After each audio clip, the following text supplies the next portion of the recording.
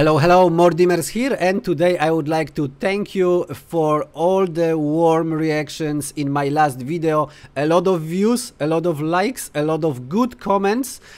Thank you very much. And why that happened? Maybe because that was video about Bobby Fischer, and very educational one because it was about the trap set up by Bobby Fischer. Very famous trap, so the chess theory is now much more rich than before.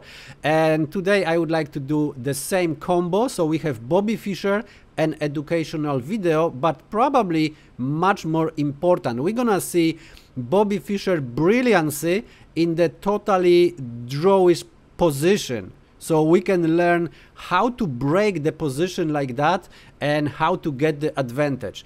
So the game was played in New York, 1963. In the United States Chess Championship, and we have Robert Byrne. This is the brother of Donald Byrne. We know him already because Donald Byrne played the game of the century with Bobby Fischer. If you haven't seen that, check this video. This is the best game in 20th century according to you know, a lot of commentators. So very important, very enjoyable game. I really recommend that. And Robert Byrne was a grandmaster, very strong player. He's ranking 2608 and he was already 35 years old. And we have Bobby Fischer, who is already 20 years old, so I changed his miniature, and in 1963 he was already number 3 in the world. According to the ranking, so only Tigran Petrosyan and Mikhail Botvinnik were better, but Bobby Fischer still have to wait you know, a couple of years to become the world champion. His ranking at that time 2759, and Bobby Fischer gonna play as black. So without further ado, let's jump into this exciting game.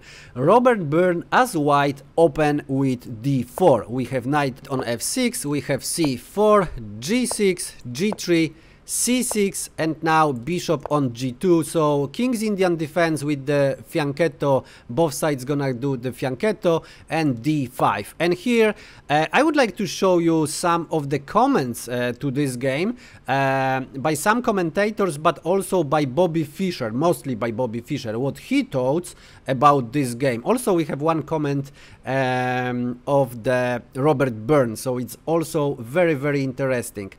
So here Bobby Fischer wrote that queen on b3 would be probably the best because it maintains more tensions.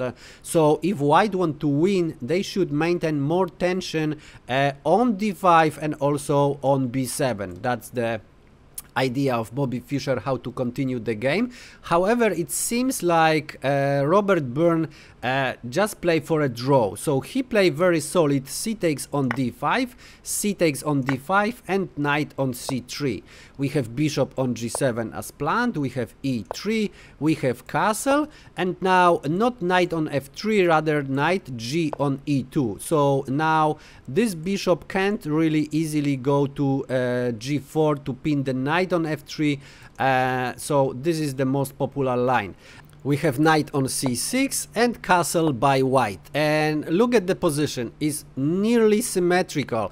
The only differences are here, the knight and the pawn, okay, and here also the knight and the pawn. The rest are completely symmetrical, and these positions are usually very difficult to win by any side. So it's really good to know, you know, how to break the positions like that.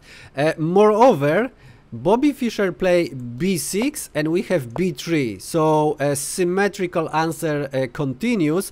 And here Bobby Fischer gives another comment. He wrote if white plays something like knight on f4, that would be in the similar fashion like in 1937 game of Stallberg versus Floor. So Bobby Fischer had all the games from the past, you know, in his memory, and he know what is going on. So for example e6, that was in that game, b3, bishop a6 attacking the rook, and then after a couple of moves bishop a3 with the same fashion, we would have also very symmetrical position.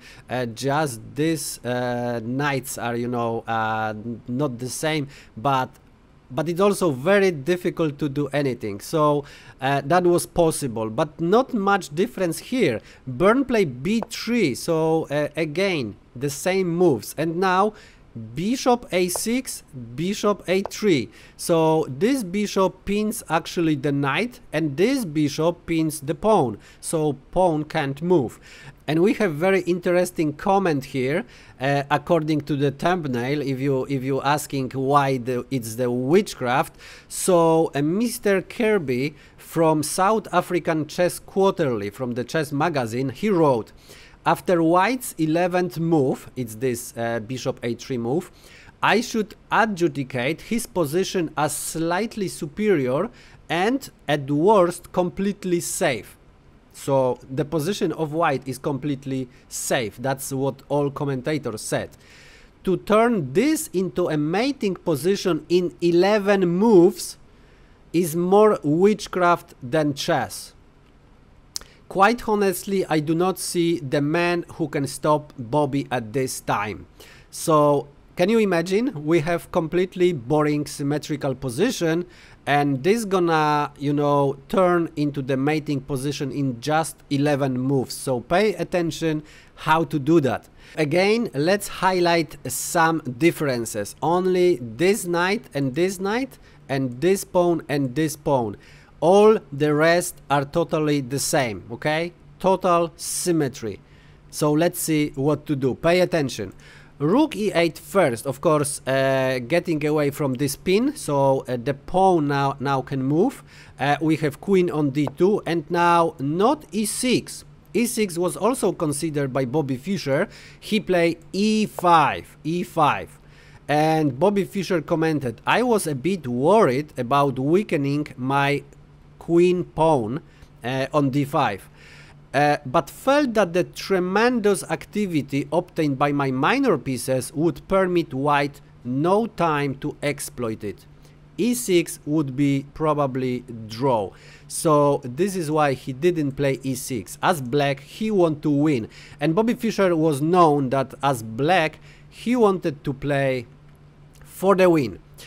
So we have d takes on e5, of course, knight takes on e5, and what white achieved, they created this isolated pawn. An isolated pawn is the weakness and the strength at the same time.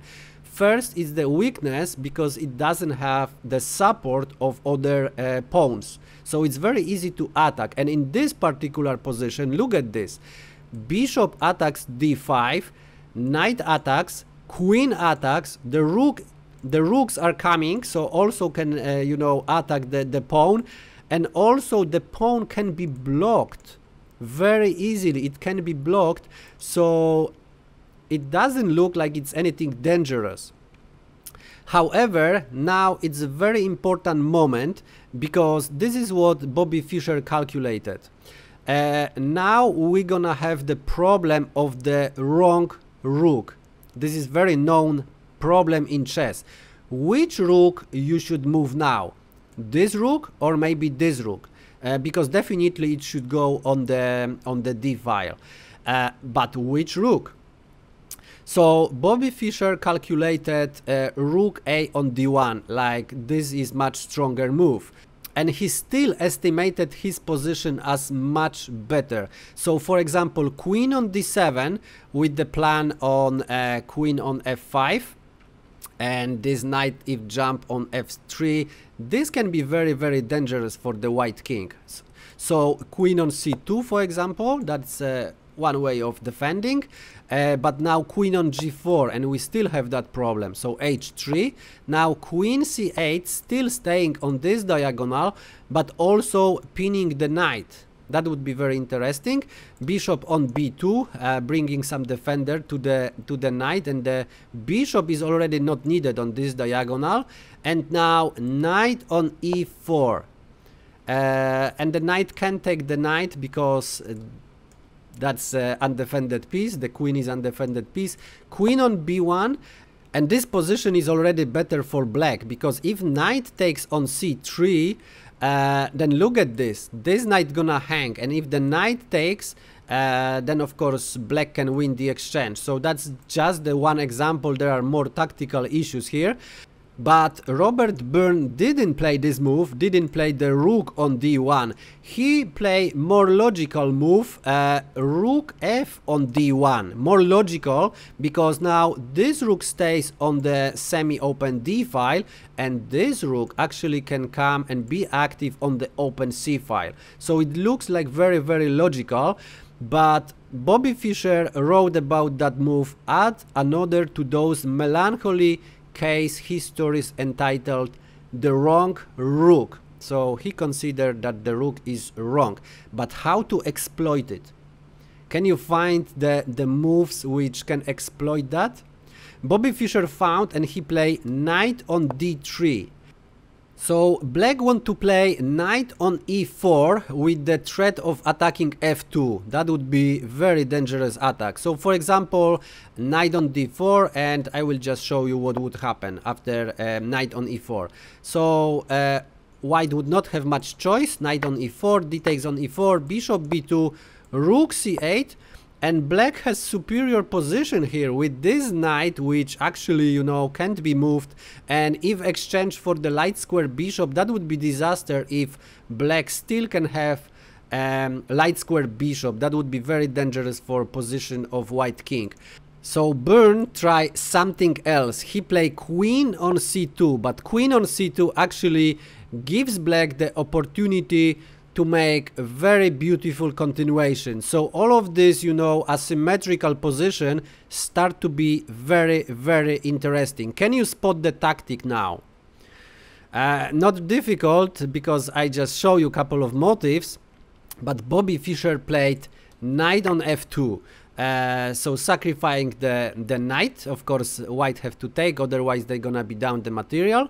So king takes on f2, knight g4 with check, king g1, and now knight e3, forking the queen, forking the rook, forking the bishop. So that's a family fork, not with the king, but white have to decide what to do. So definitely queen is the most valuable piece. So Byrne play queen on d2, and here what would you play next? Take the rook, take the bishop, or maybe something else? What would you play in this position? Actually, if you play knight on d1, I will just show you knight on d1, what would happen? Knight can take on d1, that's obvious, because rook on e2, remember about this bishop, and then after queen on f4, rook e1, king f2, and for example queen e8, checkmate is coming, taking the rook is coming. That's just a disaster. Queen on d1 is also impossible because of bishop on e2, and after knight on e2, bishop a1, and now this knight is hanging, so it's also impossible. So the only move is rook d1, and after, for example, rook c8 and bishop d5, position is very comfortable to play for white. Look at this, all the pieces are active and developed, and these are actually two knights for the rook, so white should have very easy gameplay here. But Bobby Fischer didn't take the rook. He valued the bishop as, you know, a much better piece because it's defender of the king. So this bishop is much stronger than the rook. That's how Bobby Fischer evaluated this position, and he was right. He played knight on g2, and now we have very interesting comment after the game by Robert Byrne. This dazzling move came as the shocker. The culminating combination is of such depth that even at the very moment at which I resigned, both grandmasters who were commenting on the play for the spectators in a separate room believed I had a won game.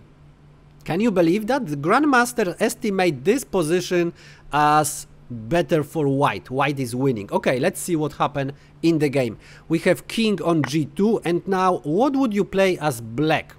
What would you play? How would you continue this attack? There is only one way to win that game. This is the only really one continuation, and Bobby Fischer found it.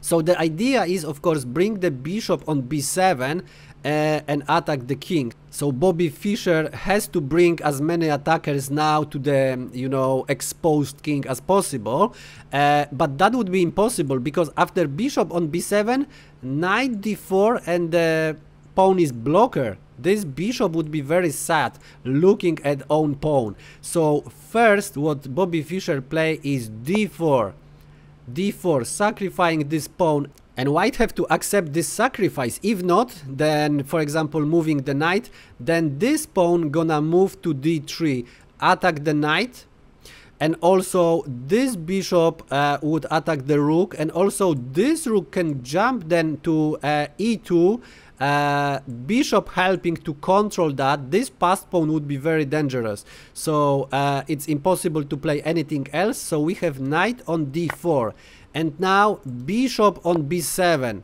Okay, so now Bobby Fischer commented in his book, the king is at the black's mercy. Okay, and yeah, white have not much to do. If king on g1, then we have very beautiful tactic. You can actually pause the video and find the winning combination. It's very nice. While I enjoy my cup of tea.